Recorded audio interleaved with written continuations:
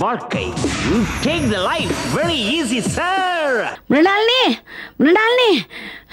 ஐயோ மிருடாலினி என்னம்மா என்ன விஷயம் சொல்லு. இருடி மூச்சு வாங்குது. மூச்சு முட்டை சாப்பிட்டியா?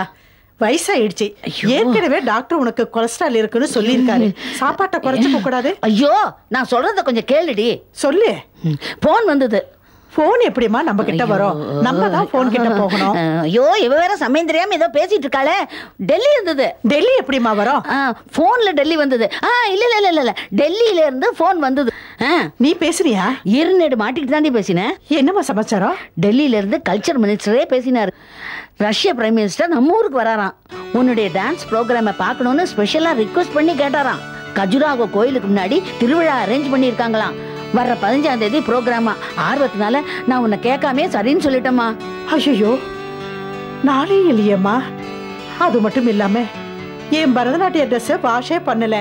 அம்மா கொஞ்சம் வாஷ் பண்ணி எடுத்து வச்சுக்கோமா. அத்தை நம்ம வீட்டுல வாஷிங்க்கு ட்ரெஸ் எடுக்கிறவன் ஏற்கனவே என் புடவையே கிழிச்சிட்டான். எனக்கு ரொம்ப பிடிச்ச புடவத்தை வேஸ்டா போயிடுச்சு. அப்படின்னு அவங்ககிட்ட கொடுக்க வேண்டாம். ட்ரெஸ் எல்லாம் ஸ்பாயில் பண்ணிடுவான். ஆமா வீட்லயே துவைச்சுக்கலாம். வீட்டுல துவைக்கிறதா? அதுக்கு புதுசா ஆளை தேடணுமா?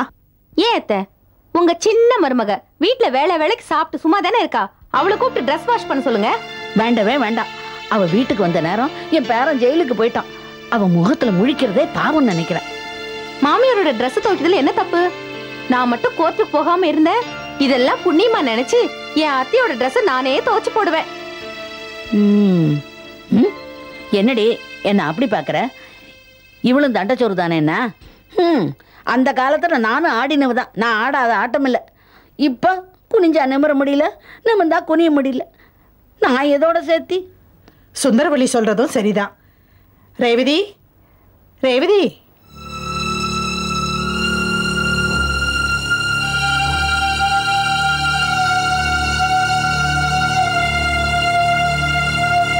என்னத்த கூப்பிட்டீங்களா? அத்தைக்கு வர புதன்கிழமை டான்ஸ் ப்ரோக்ராம் இருக்கு. அவங்க டான்ஸ் காஸ்டியூம் எல்லாம் துவைச்சு போடு. அதுக்கு தான் லாண்டரில இருந்து ஆள் வருவானே. இது பரதநாட்டிய ட்ரெஸ். லாண்டரிக்கு எல்லாம் போட்டா நேரத்துக்கு கிடைக்காது. அதனால நீ தான் துவைச்சு தரணும். இந்த வேலையில நான் தான் செய்யணும்னு என்ன அவசியம் இருக்கு? ஏன் இவங்க கூட செய்யலாம்ல? நீ சும்மா தானே இருக்க. வீட்டு வேலை செஞ்சு என்ன குறைஞ்சா போயிடுவே. சரி அப்படின்னா நான் வாஷ் பண்ணி வைக்கிறேன். நீங்க தான் அயன் பண்ணணும். ஓகேவா? ஏய் என்ன யாரு நினைச்ச? இந்த சிட்டிலேயே ஃபேமஸ் கிரிமினல் லாயர். உன் புருஷன் மாதிரி கொலைகாரங்க கேஸ் எல்லாம் டீல் பண்றவ. என்ன போய் வீட்டு வேலை செய்ய சொல்றியா? தேவையில்லாம அவரை எதுக்கு கேக்குறீங்க? உண்மையை சொன்னா உனக்கே கோவம் வருது. உன் புருஷன் அமெரிக்காவில் இருக்காரா? ஜெயில தானே இருக்காரு. அவர் எங்கேயும் இருந்துட்டு போட்டோம். அவரை பத்தி பேசுறவங்களுக்கு தகுதியும் இல்ல, உரிமையும் இல்ல. அத்தை இவ என்ன பேச்சு பேசிட்டு இருக்கா? பாத்துட்டு சும்மா நிக்கிறீங்களே. ரேவதி நீங்க சும்மா இருங்க அத்தை. இவங்க எதுக்கு தேவையில்லாம சப்போர்ட் கேக்குறீங்க? சும்மா இருந்தா என்ன கூப்பிட்டு அவமானப்படுத்தி பேசுறீங்களா? நானும் உங்கள்ட்ட எதுவும் பேசல, நீங்களும் எங்கிட்ட எதுவும் பேசாதீங்க. ஏன் இந்த வீட்ல கடைசி வரைக்கும் இப்படியே காலத்தை ஓட்டிடலாம்னு நினைச்சிட்டு இருக்கியா? ஆமா அப்படிதான் நினைச்சிட்டு இருக்கேன். அதை கேட்க நீங்க யாரு? மாமா கேட்கட்டும், அத்தை கேட்கட்டும், அவங்களுக்கு நான் பதில் சொல்லிக்கிறேன். ஏய் நீ ரொம்ப ஓவரா பேசிட்டு இருக்க. பாருங்க இது வரைக்கும் உங்களை வாங்க போங்கன்னு மரியாதை கொடுத்து பேசிட்டு இருக்கேன். அந்த மரியாதைக்கு எடுத்துக்காதீங்க. ரேவதி என்னம்மா இது? உன்னை விட அவ பெரியவ. அவளோட சண்டை போடுறியே, அது தப்பு இல்லையா?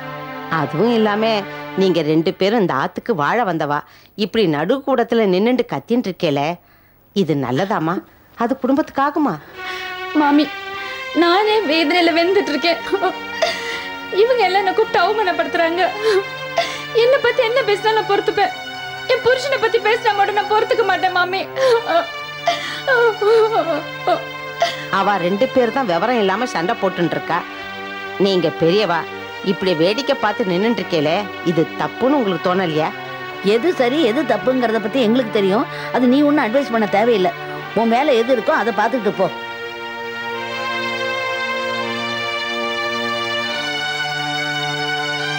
என்னடி மிருளாளினி இது? 2 பேரும் சண்டை குழந்தைங்க மாதிரி அடிச்சுக்கிறாங்க. நீ பாட்டுக்கு பேசாம வேடிக்கை பார்த்துக்கிட்டு சும்மா இருக்க. என்னடி இது?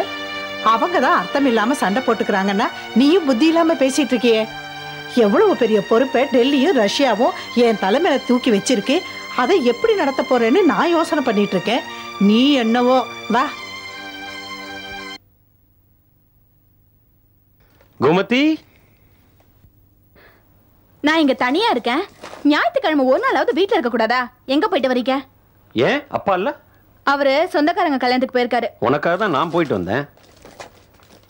இதோ பார் கோமதி, கடைக்கடையா அலைஞ்சு வாங்கிட்டு வந்தேன். நல்லா இருக்கா பாரு.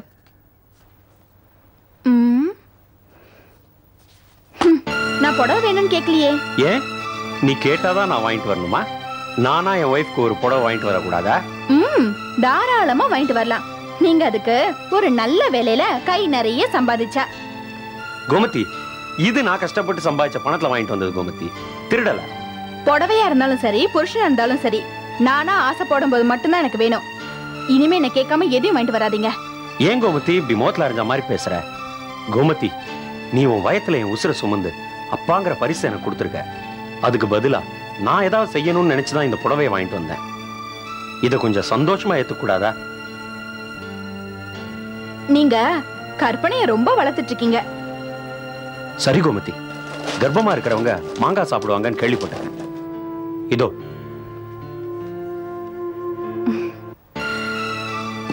இனிமே இது எனக்கு தேவைப்படாது.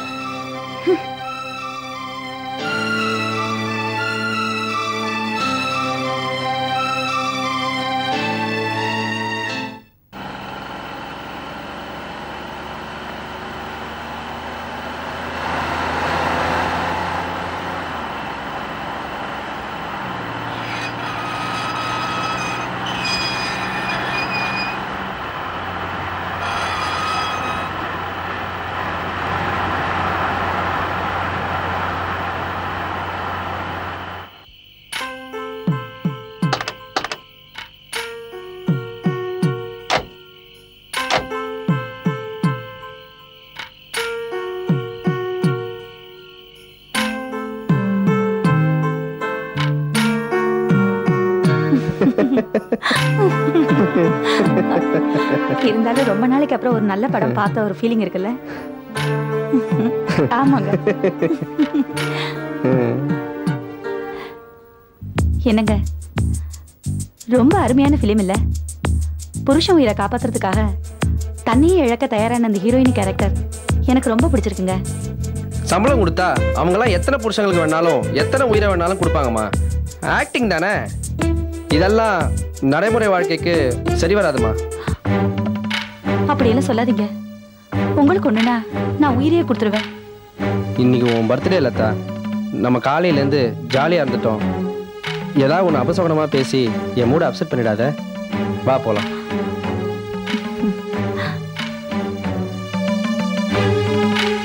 இன்னைக்கு நான் உனக்கு வாங்கி கொடுத்த கிஃப்டை பற்றி நீ எதுவுமே சொல்லியே. பிடிச்சிருக்கா? எனக்கு நீங்க வாங்கி கொடுத்த வைர நெக்லஸை விட எனக்கு உங்க அன்பு தாங்க ரொம்ப பெருசு. அம்மாடி, நகை மேல பெருசா ஆசை வைக்காத ஒரே பொம்பளை நீதான். ஏன்னா நான் பெருசா ஆசை வச்சதே என் லவரை மட்டும்தான். அவரையே புருஷனாக்கிக்கிட்டேன்ல. வா உள்ள போலாம்.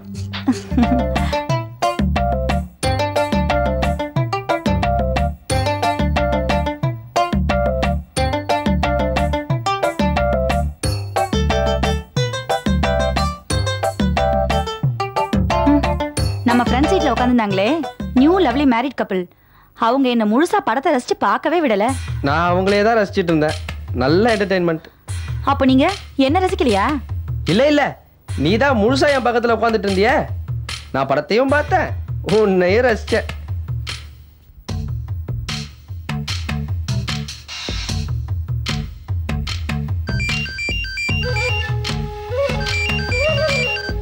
ஹலோ கணேஷ், நான் இன்னைக்கு என் ஒய்ஃபோடைய பர்த்டே.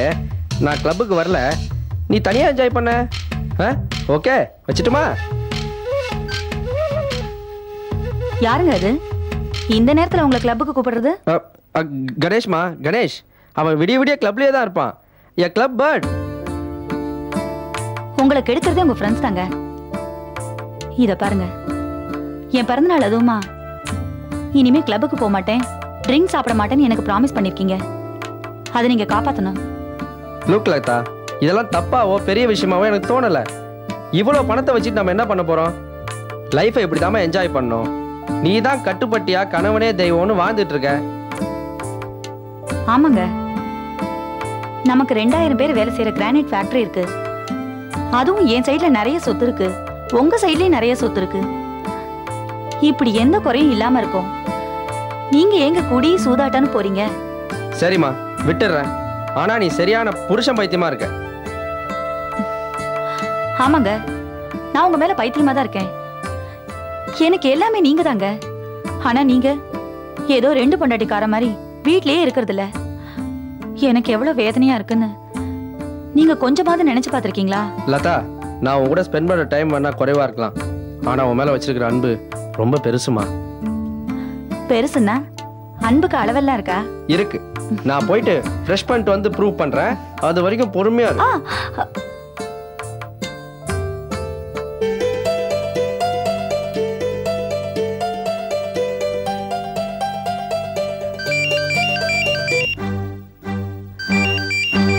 மறுபடியும் அந்த கணேஷா தான் இருக்கணும். நான் கேக்குற கேள்வியில இனிமே என் புருஷன் பக்கமே வரக்கூடாது. ஹலோ சுரேஷ், நான் தான். ஹலோ, யாரு?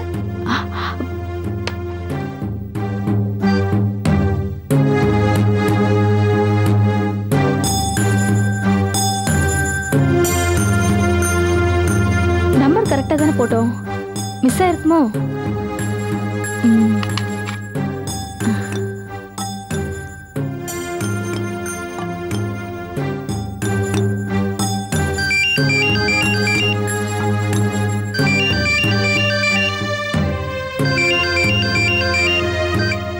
ஹலோ, யாரு?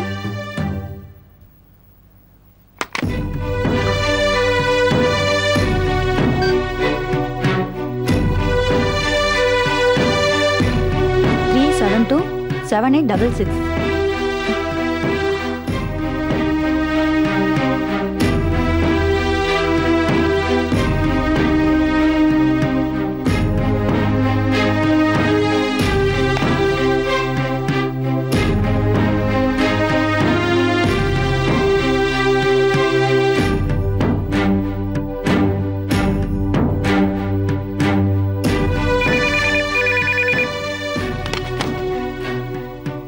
ஹலோ ஹலோ, சுரேஷ் இருக்காரா? நீங்க யார் பேசுறது? நான் அவருடைய பிஏ பேசுறேன். இந்த நம்பர் உங்களுக்கு எப்படி தெரியும்? இது என்னங்க கேள்வி? அவர் தான் கொடுத்தாரு. நீங்க அவரோட ஒய்ஃப் தானே? அவர் இருந்தாருன்னா கொஞ்சம் என்கிட்ட பேச சொல்லுங்களேன். முக்கியமான ஆபீஸ் விஷயமா பேசணும். அவர் இன்னும் வீட்டுக்கு வரலீங்களே.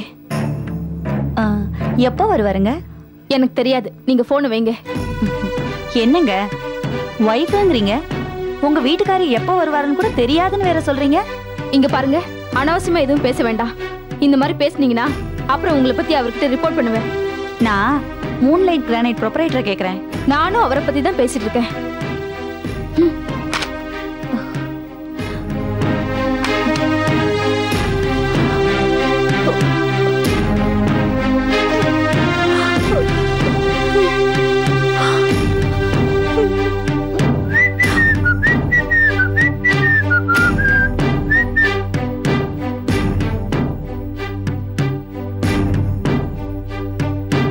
லதா, போன் வந்துதா?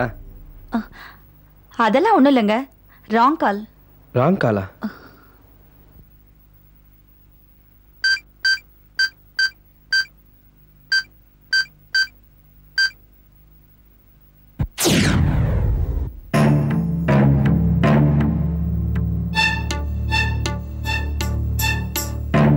ஏங்க, காலையில சீக்கிரம் எந்திரிக்கணும், படுத்து தூங்குங்க.